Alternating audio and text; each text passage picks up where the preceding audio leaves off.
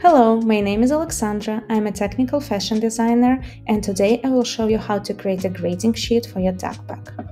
So here is my Techpack that I'm currently working on. It's a Techpack for a wrap dress.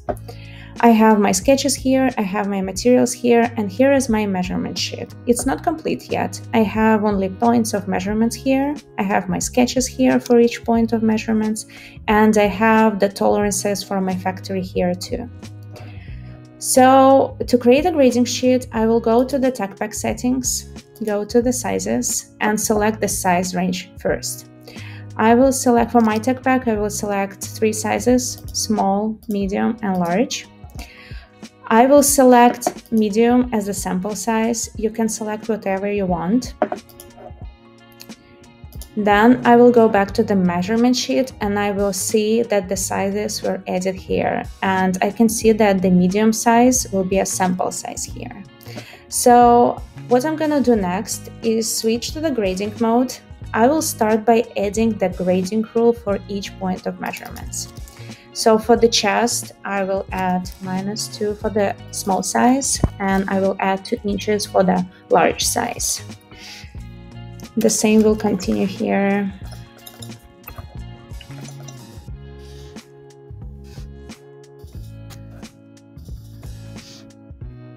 -2 for the hips in smalls and +2 inches for the hips in large. Your grading rule will basically depend on which style you're creating.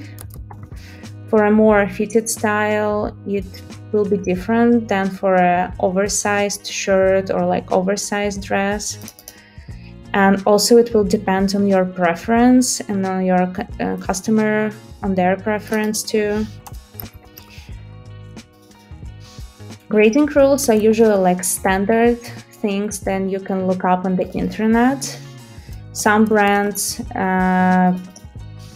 just choose to create their grading rules, their own like unique grading rules. So it definitely depends on your strategy as a clothing brand.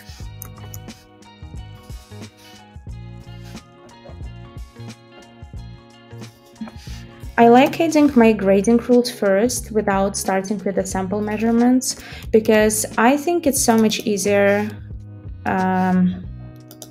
to do that, and you will see why in a couple of seconds. So I have my grading rules in place, then I switch to the measurements, and right now I will be able to add the measurements for my sample size. And as you can see, the grading for each size is calculated automatically based on my grading rule. You can go the opposite way and select to do the sample size first. You can even add the measurements for each size on your own if you'd like to, and the Techpacker will just calculate your grading rule automatically based on that. So it's definitely depends on your preference. I've been noticing that many designers nowadays are providing only their grading rule to the factory without providing the whole measurement sheet for each size. Because they say that it's because whenever they have a sample size made and they want to do the changes, it just makes it so much easier to apply those changes if the factory just has the grading rule. And as you may know, that the sample making process is a long process. It might take like a numerous amount of samples to be made before you get the right sample that you approve. So sometimes it might work even better for you. So this is definitely a thing to consider. So as you can see now, Techpacker calculated the size small and size large based on my grading rules and based on my sample size. So right now, if I click the doc view here,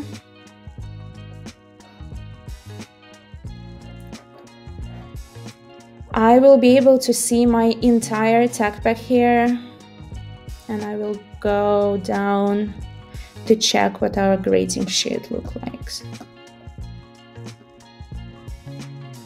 Okay, So we have our grading sheet here. We have the tolerances, we have all 3 sizes here calculated already, which is, I think, super easy and fast, without the need of creating like numerous sizes and then taking their measurements.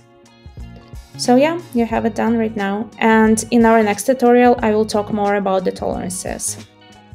Thank you so much for watching. I really hope this was helpful for you, and stay in the loop for more tutorials.